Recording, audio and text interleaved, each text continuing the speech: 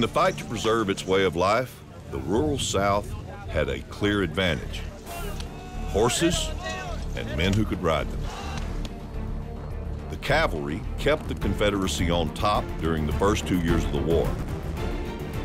Legendary Colonel John Singleton Mosby, once jailed for shooting a fellow college student, played by his own rules. John Mosby says, look, this war is a different kind of war than we fought before.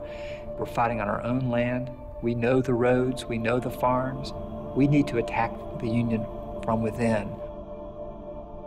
Mosby employed guerrilla warfare, leading his Rangers on daring raids behind enemy lines to commandeer much-needed supplies. They called him the Gray Ghost. He could strike and leave very quickly, and he was never caught. During the wee hours of March 9, 1863, Union Brigadier General Edwin Stoughton slept soundly just 15 miles from the White House.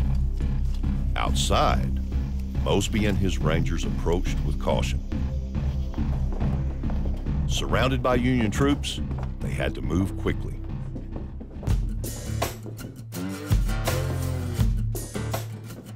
The story goes that Stoughton was snoring, and Mosby crept into his bedroom and pulled the covers off of him and smacked him on the rear. Stoughton said to Mosby, "You know who I am?" And Mosby's like, "Well, sir, do you know who I am?"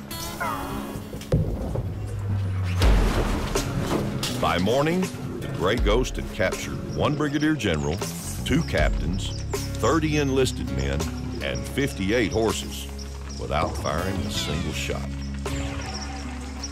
Apparently, Abraham Lincoln said, well, I can make more brigadier generals, but I can't make more horses.